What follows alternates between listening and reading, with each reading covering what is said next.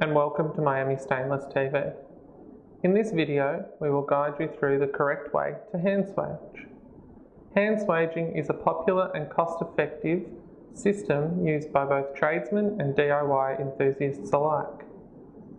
To begin, you will need a crock swaging ferrule, wire rope, generally of a 7x7 construction, an S234 thimble, and a crock hand swaging tool.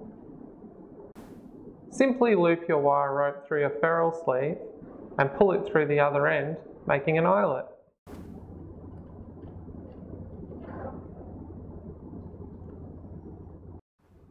Insert your thimble and pull down on your wire. Leave a space about the width of your wire between your thimble and your ferrule, as well as 2 mm overhang on the opposite side of the ferrule. Place your ferrule between the jaws of the crock hand swaging tool and squeeze the handles until the tool completely closes.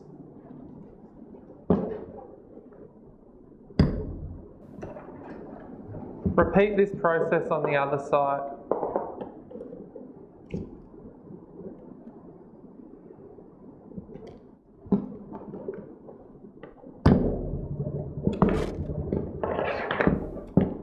Thank you for watching. For more information, please visit miamistainless.com.au or follow us on social media.